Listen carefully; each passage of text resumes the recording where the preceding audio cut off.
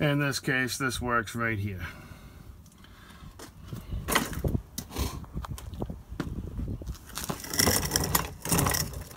Now what I use, did I already put it down there?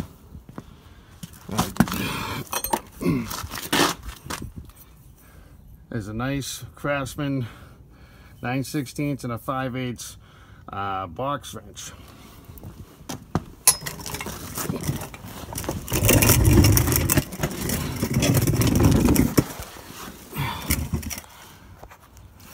Works great. Works great for me anyway. You want to put that on there. Grab your pry bar.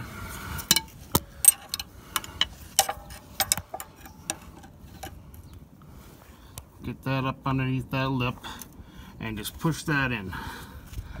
And then get a little bit of a turn on that bad boy. If it'll turn. These guys that love their Jake brakes, you'll find it harder to get these things to turn. But the goal here is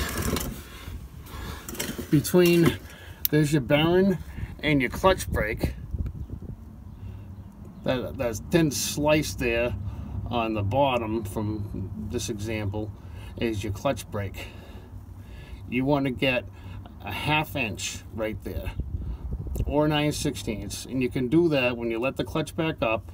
Stick a long 3/8 or a 5/16 bolt up there, and the head of that is typically 1/2 or 9/16, and you'll see if it fits in there tight or not. And then you should have an 1.5 inch play at the top, which I will show you in the next video.